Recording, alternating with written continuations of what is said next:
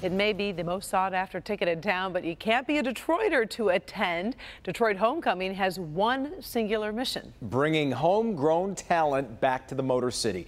And organizers are definitely rolling out the red carpet to do that. Coco McAvoy is live at the Lexus Velodrome in Midtown tonight. And Coco, as we've seen in years past, this is such a cool event. Yes, good evening. This is a very cool event. It's now in its 5th year, and it started off with just about 100 people meeting, trying to revitalize the city after the bankruptcy, but now it's turned into something much bigger. How we continue to bring the world to Detroit. The Lexus Velodrome transformed into a reunion venue of sorts. It's called Detroit Homecoming. Detroit has a unique and wonderful emotional hold on its people, both here and elsewhere. Jim Hayes is the founder of the 3-day event. It brings back people who grew up in the Detroit area to reintroduce them to their city. And hopefully inspire them to invest in their community, their old hometown. It's working. Over $300 million in investments has been brought in.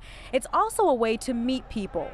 And we're spread out throughout the country. We have one thing in common, is that we all love our city. Tudo Fam has an extra special connection to Homecoming. Met my husband here, so I think I'll say that that is the best outcome from Detroit Homecoming.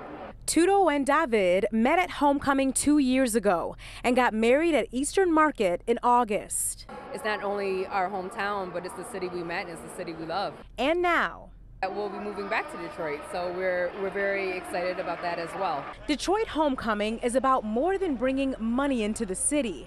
It's an opportunity to develop relationships to last a lifetime. And the last day for this event takes place tomorrow. Back to you. Coco, attendees, I understand, have some pretty interesting plans for dinner tonight. Explain that.